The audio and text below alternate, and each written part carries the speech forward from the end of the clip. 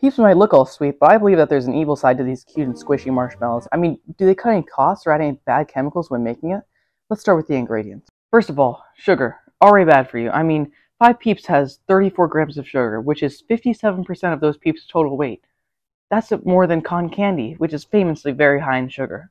And then the corn syrup and gelatin are bad for you too. But the worst thing could be the natural flavors, because companies legally don't have to tell you what's in the natural flavors. So you could put some very bad stuff in there and no one would know.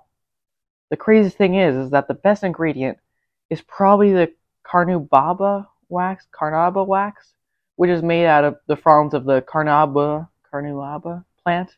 But you can't tell me that they don't put something bad in there, because they explode in the microwave.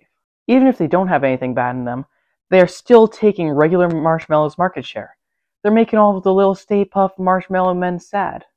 Regular marshmallows just can't compete with these extra sugary animal-themed marshmallows, because Peeps have the flavors, and bear with me here: classic Chicks Bunnies, Con Candy, Candy Cane, Dr. Pepper, Fruit Punch, Icy Blue, Raspberry, Party Cake, Rice Krispies Treats, Sour Strawberry, Watermelon, Sparkly Wild Berry, Chocolate-Covered Chocolate Strawberry, Gingerbread Men, Ghosts, Pumpkin Skulls, Snowmen, Stockings, and Christmas Trees. That was a lot. Whether you believe they're ruining your favorite flavors or reimagining them, you should still like and subscribe for more marshmallow-related content.